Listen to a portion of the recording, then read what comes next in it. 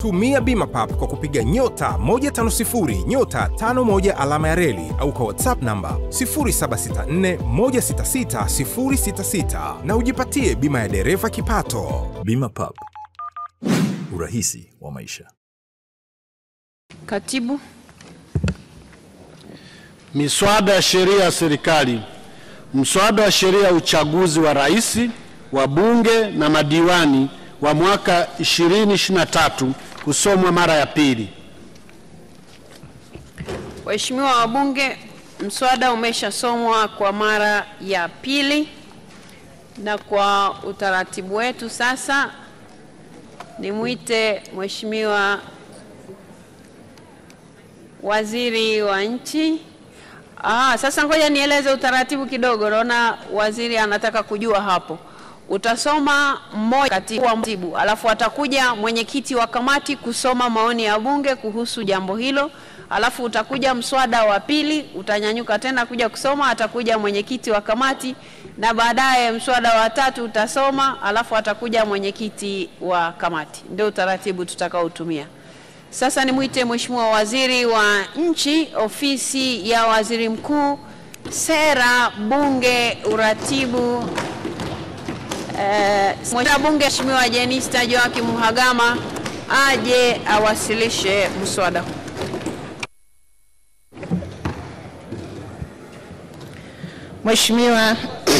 Mheshimiwa Spika, naomba kwa heshima na taadhima kwa niaba ya Mheshimiwa Waziri Mkuu na kwa niaba ya Mheshimiwa Naibu Waziri Mkuu, sasa niwasilishe maelezo ya serikali bungeni kuhusu mswada wa sheria ya uchaguzi wa Rais, Wabunge na Madiwani wa mwaka 2023. Mheshimiwa Spika, kwa mujibu wa kanuni ya 99 ya kanuni za kudumu za Bunge, toleo la Februari mwaka 2023, naomba kuwasilisha maelezo kuhusu mswada wa sheria ya uchaguzi wa Rais, Wabunge na Madiwani wa mwaka 2023.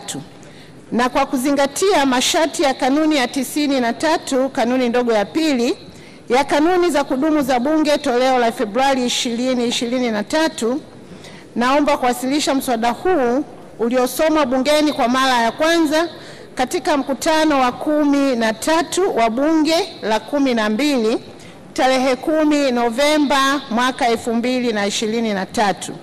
Mheshimiwa Spika, kwa kusoma mswada huu, Rais wa Jamhuri ya Muungano wa Tanzania Dr. Samia Suluhu Hassan anaenda kuvunja rekodi nyingine kubwa katika kujenga masuala ya demokrasia ndani ya mfumo wa vyama vingi nchini.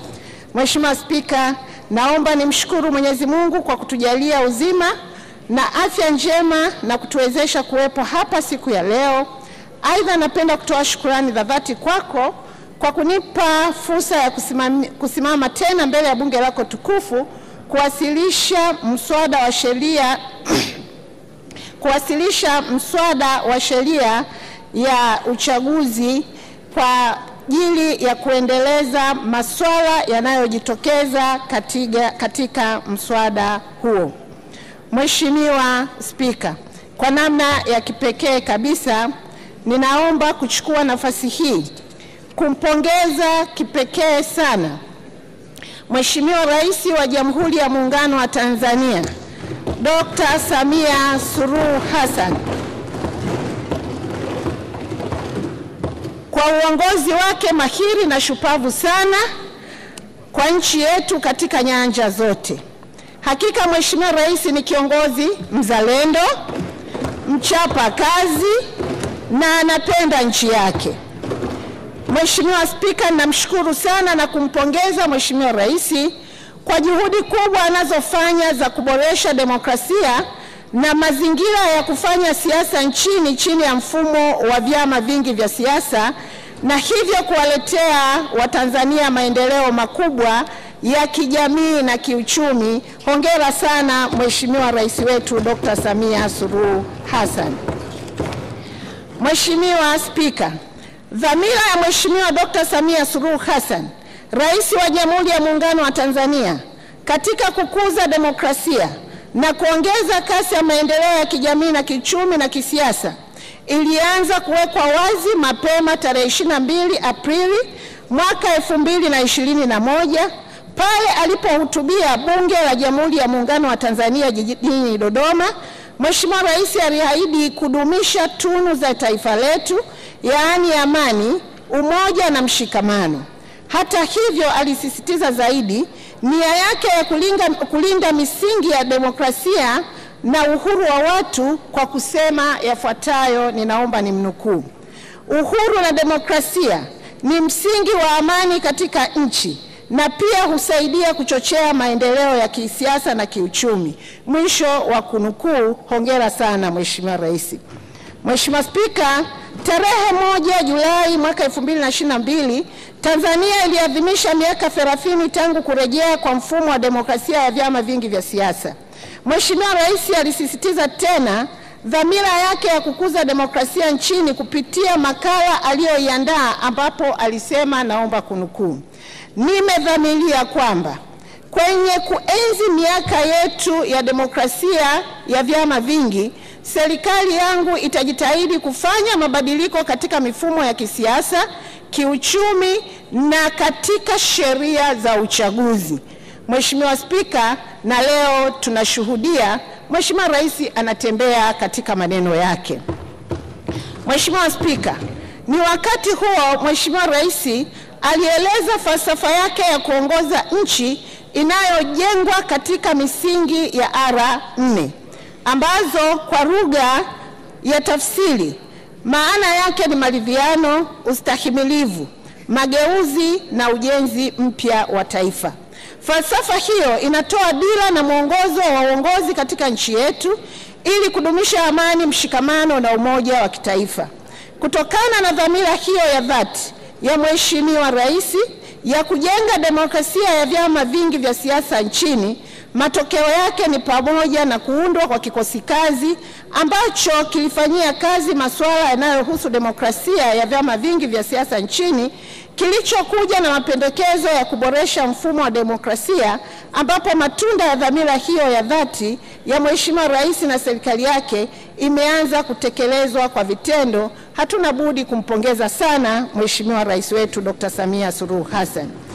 Mheshimiwa Spika, katika kipindi kifupi tumeshuhudia serikali ya awamu ya 6 ikifanya mageuzi makubwa katika kuimarisha demokrasia ya vyama vingi vya siasa nchini, kwa uchache sana ikiwa ni pamoja na mmemwona Mheshimiwa Rais kwa dhamira ya dhati akiitisha mazungumzo na viongozi wa kitaifa wa vyama vya siasa, viongozi wa dini mbalimbali, viongozi wa serikali wastaafu, akiwa na lengo la kubadilishana nao mawazo kuhusu namna bora ya kuboresha na kudumisha mfumo wa demokrasia ya vyama vingi vya siasa nchini pamoja na kudumisha mahusiano ya kidiplomasia.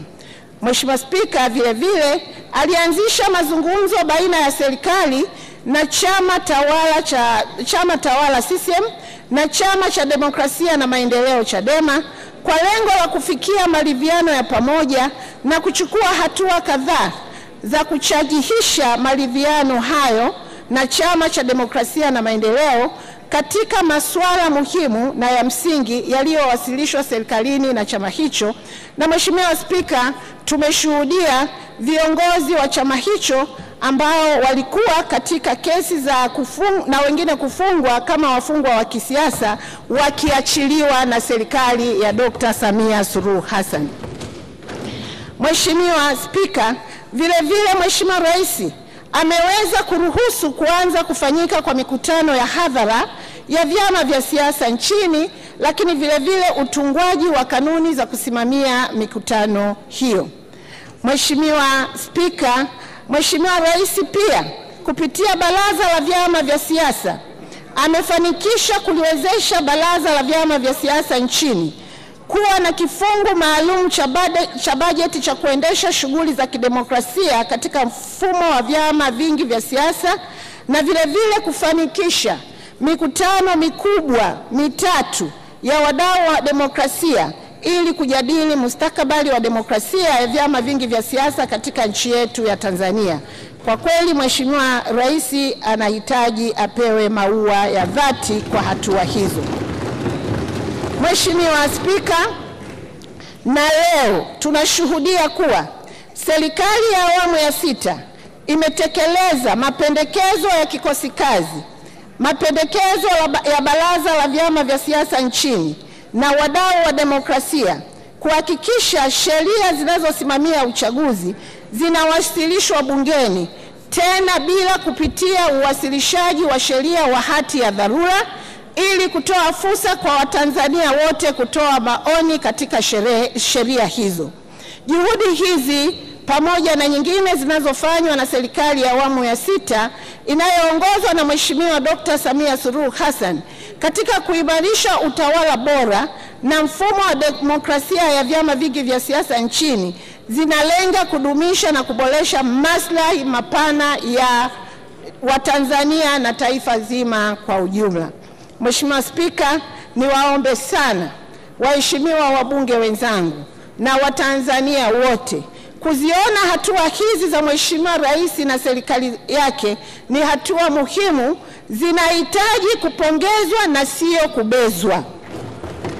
Mheshimiwa Spika, taasisi mbalimbali duniani kwa kutambua mchango huu mkubwa wa Rais wa Jamhuri ya Muungano wa Tanzania katika kukuza demokrasia nchini zimemtunuku tuzo mbalimbali za heshima, ikiwa ni pamoja na tuzo ya heshima kwa kutambua mchango wake katika kutetea, kulinda na kuimarisha haki za binadamu katika ngazi za kitaifa, kikanda na kimataifa, iliyotolewa na Tume ya Afrika ya Haki za Binadamu na Watu mwaka 2023. Tuzo hizi mbili zinatolewa na Jumuiya ya Kimataifa ya Watetezi wa Amani, ambazo nazo ni tuzo ya amani duniani ya mwaka 2022 na tuzo nyingine ni ya Rais wa dhahabu. Mheshimiwa Spika, nitarudia hapo, ni tuzo ya Rais wa dhahabu ya malengo ya maendeleo endelevu, ambayo ameweka rekodi ya kuwa rais mwanamke wa kwanza kuipata tuzo hiyo barani Afrika. Hongera sana Dr. Samia Suluhu Hassan. Mheshimiwa Spika, lakini kutokana na kazi kubwa aliyoifanya, tarehe 7 mwezi Disemba mwaka 2021 alitambulika tena kimataifa na jarada maarufu na kubwa duniani la Forbes kuwa ni kati ya wanawake 100 wenye mvuto wa uongozi na ushawishi mkubwa duniani. Mheshimiwa Spika, huwezi kuwa na mvuto na ushawishi huo kama hujakuza demokrasia na kusimamia utawala bora. Hongera sana Dr. Samia Suluhu Hassan. Mheshimiwa Spika, kwa hali hiyo ninaomba sasa pia nimshukuru Dr. Philip Isdori Mpango, Makamu wa Rais wa Jamhuri ya Muungano wa Tanzania, kwa kumsaidia vema Rais wa Jamhuri ya Muungano wa Tanzania. Aidha, napenda kumshukuru Mheshimiwa Dr. Hussein Ali Mwinyi, Rais wa Zanzibar, kwa juhudi kubwa anazofanya katika kuleta maendeleo ya kisiasa, kijamii na kiuchumi kwa wananchi wa Zanzibar.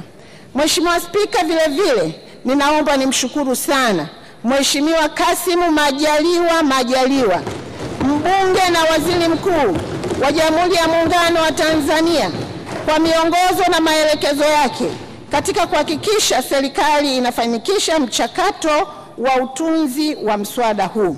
Pia namshukuru sana Mheshimiwa Hemed Suleiman Abdullah, makamu wa pili wa rais wa Zanzibar, na vile vile kwa dhati kabisa ya moyo wangu namshukuru Dr. Doto Mashaka Biteko, mbunge na naibu waziri mkuu, katika msaada wake wa kufanikisha mswada huu. Pongezi na shukrani za dhati ninaziwasilisha pia kwa Mheshimiwa Hamza Hassan Juma, waziri wa Nchi Ofisi ya makamu wa pili wa rais Zanzibar, Sera, Uratibu na Baraza la Wawakilishi, pamoja na ofisi yake kwa ushirikiano mkubwa katika kufanikisha mchakato wa mswada huu. Mheshimiwa Spika, kwa dhati napenda kuchukua nafasi hii adhimu mbele ya bunge lako tukufu kukupongeza wewe binafsi. Kwanza kwa kuchaguliwa kuwa rais wa 31 wa mabunge duniani.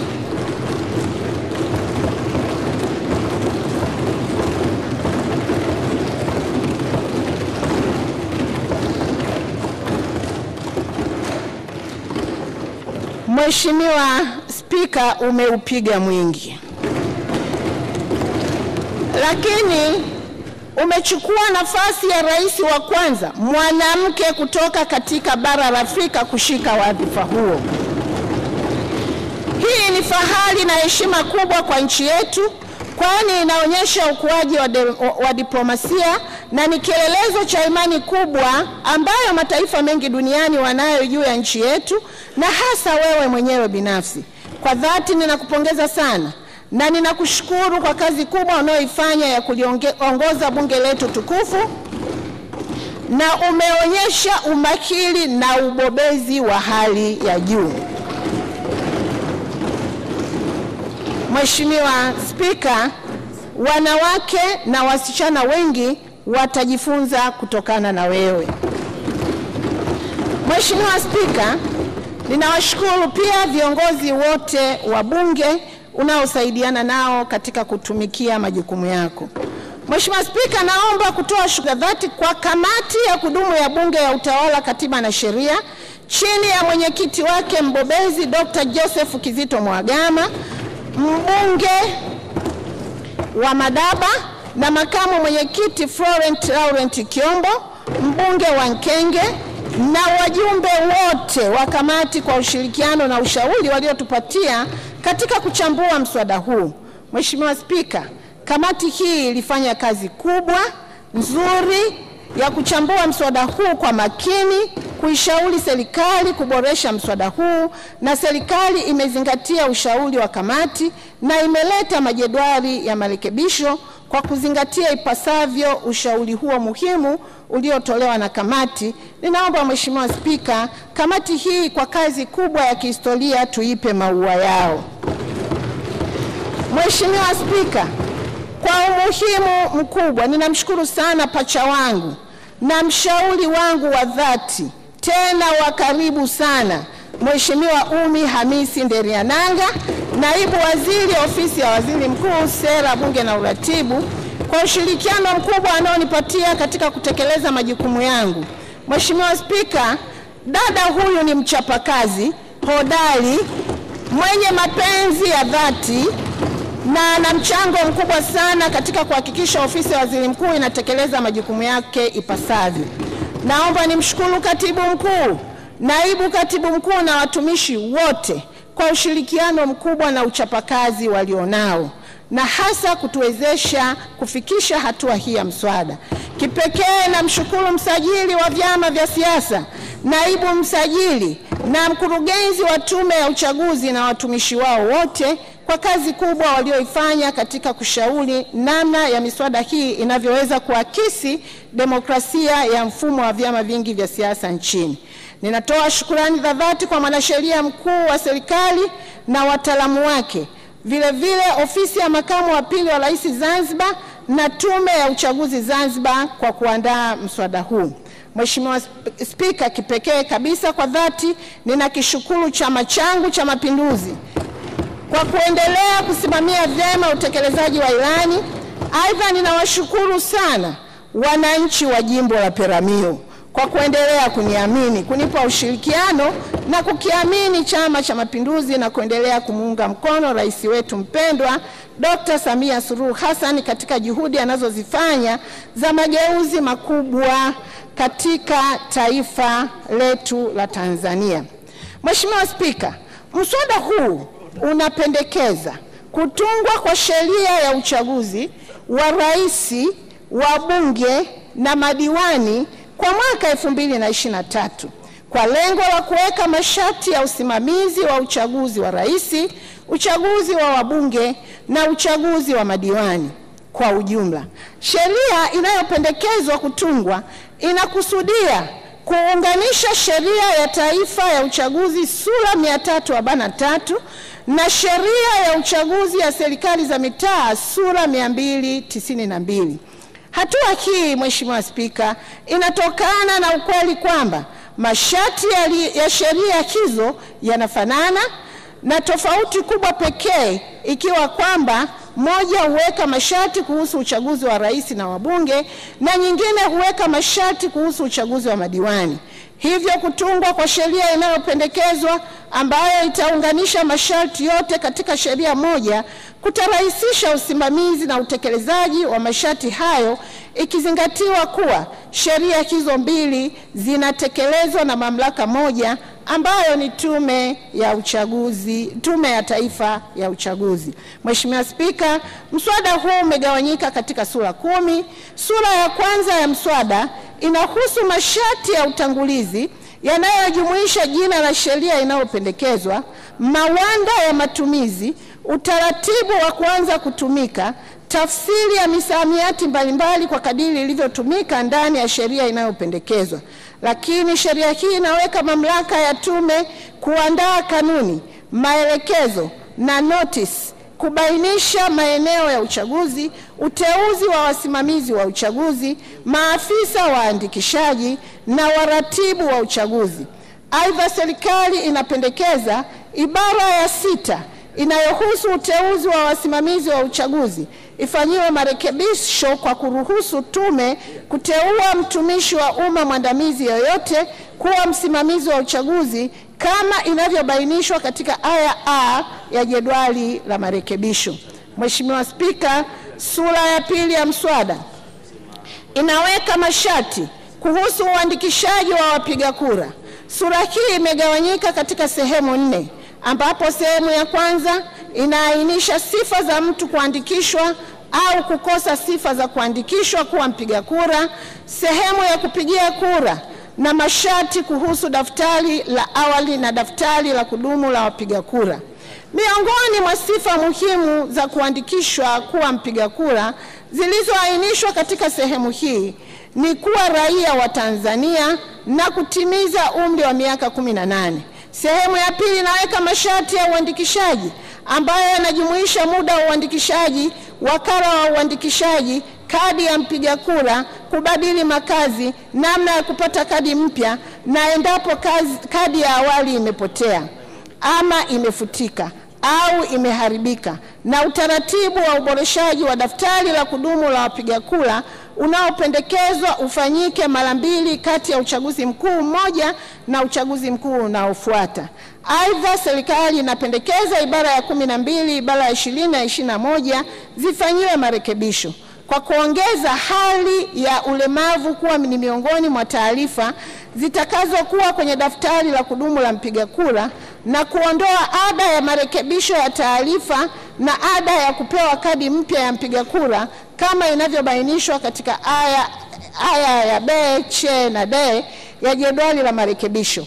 Aidha, serikali inapendekeza ibara ya 23 ifanyiwe marekebisho kwa kuweka muda wa afisa mwandikishaji kutoa uamuzi wa maombi ya mapitio kuwa ndani ya siku 14 baada ya kupokea maombi husika kama inavyobainishwa katika aya ya E ya jedwali la marekebisho. Mheshimiwa Spika, sehemu ya 3 sura hii inaainisha masharti kuhusu utaratibu wa kuweka pingamizi dhidi ya mtu kuandikishwa au dhidi ya jina la mtu kuendelea kubaki katika daftari. Kwa mujibu wa sehemu hii, pingamizi dhidi ya uandikishwaji litawasilishwa kwa afisa mwandikishaji.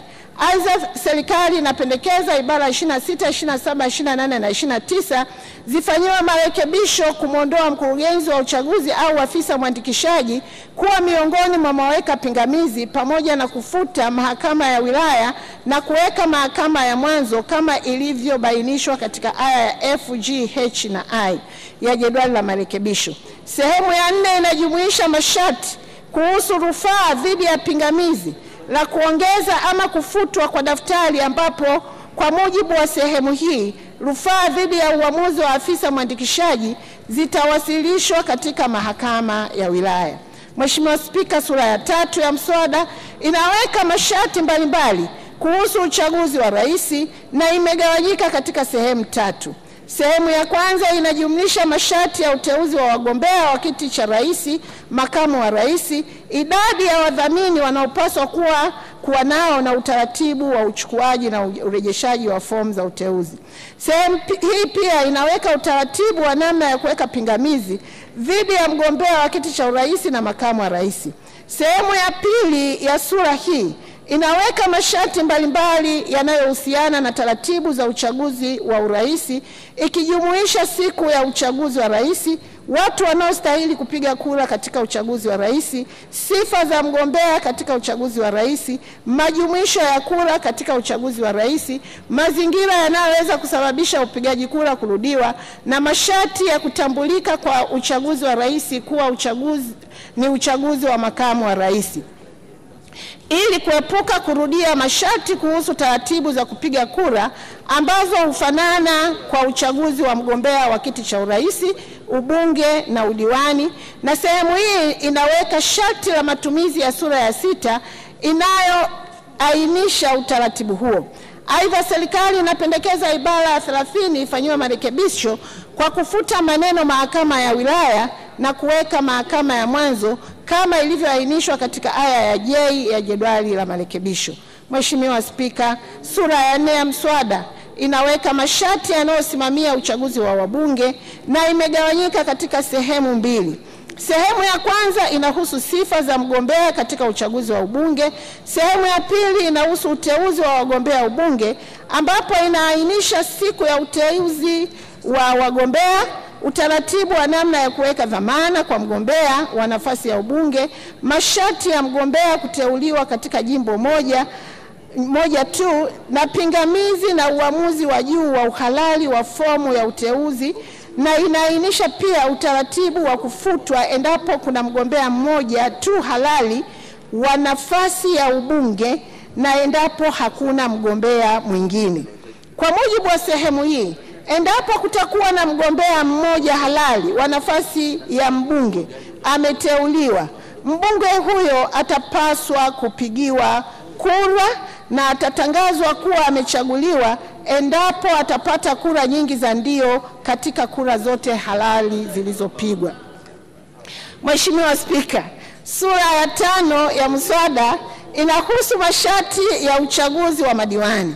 Sura hii imegawanyika katika sehemu 3, ambapo sehemu ya kwanza inabainisha masharti ya uendeshaji wa uchaguzi wa madiwani, muda wa kuwa madarakani kwa madiwani, na namna na wakati wa kuitisha uchaguzi mdogo katika kata. Aidha, serikali inapendekeza ibara ya 57 ifanyiwe marekebisho kwa kuipa tume mamlaka ya kutangaza nafasi iliyo wazi ya udiwani baada ya kupata taarifa kutoka kwa waziri mwenye dhamana na serikali za mitaa kama ilivyoainishwa katika aya ya L ya jedwali la marekebisho. Mheshimiwa Spika, sehemu ya pili inaweka masharti kuhusu sifa za mgombea na mazingira ya mtu kukosa sifa za kuteuliwa katika uchaguzi. Sehemu ya 3 inajumlisha masharti kuhusu siku ya uteuzi, uteuzi wa mgombea, dhamana za mgombea, utaratibu wa kuweka pingamizi na utaratibu unaopaswa kufuatwa ikiwa kuna mgombea mmoja tu wa nafasi ya udiwani au ikiwa hakuna mgombea. Mheshimiwa Spika, sura ya 6 ya mswada inaweka masharti kuhusu uchaguzi, utaratibu wa kupiga kura na uteuzi wa wabunge na madiwani wanawake wa viti maalum. Sehemu hii imegawanyika katika sehemu 6, ambapo sehemu ya kwanza inaweka masharti mbalimbali kuhusu siku ya uchaguzi na tangazo la uchaguzi.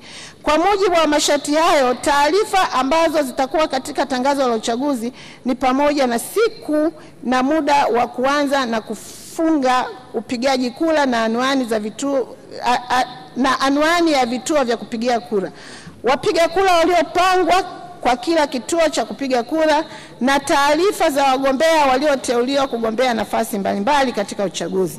Sehemu hii pia, ambayo ina sehemu ya pili, inaweka masharti kuhusu mgombea kujitoa na utaratibu unaopaswa kufuatwa endapo mgombea atafariki au hakuna mgombea.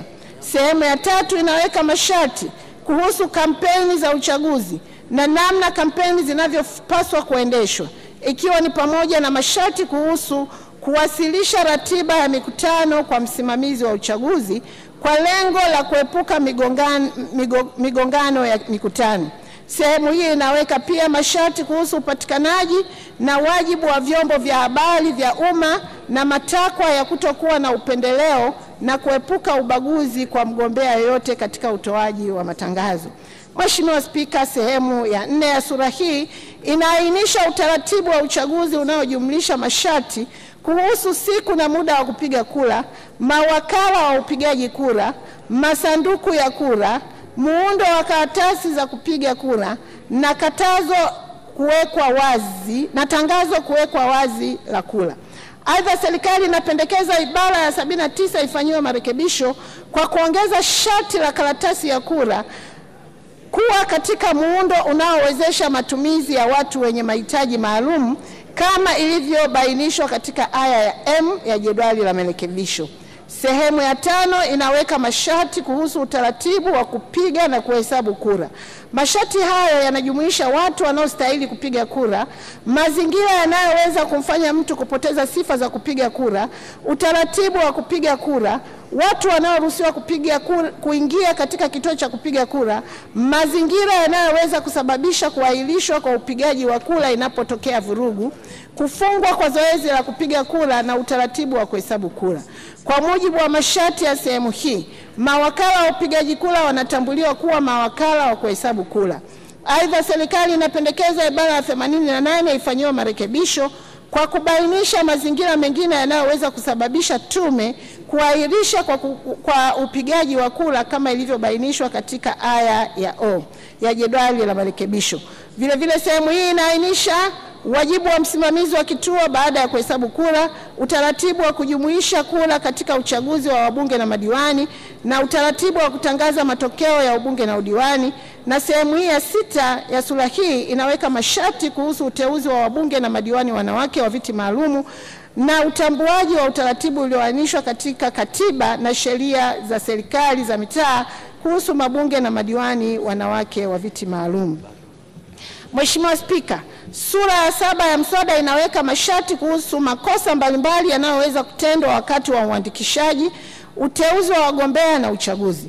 Miongoni mwa makosa haya ni pamoja na kutumia wadhifa kushawishi watu wengine kutoomba kuteuliwa, mwenendo usiofaa wa watendaji wa uchaguzi na maafisa wa uandikishaji, makosa yanayohusu fomu za uteuzi na karatasi za kura, vitendo vya ushawishi wa rushwa, kutotunza siri katika uchaguzi kwa watu wanaoruhusiwa kuwa katika kituo cha kupiga kura au kuhesabu kura, sambamba na kuainisha makosa mbalimbali.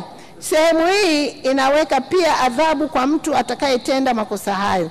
Aidha, serikali inapendekeza ibara ya 114, 115, 122, 123 na 132 zifanyiwe marekebisho kwa kuweka ukomo wa chini wa adhabu kama ilivyoainishwa katika aya ya Q, R, S, T, U na V za jedwali la marekebisho.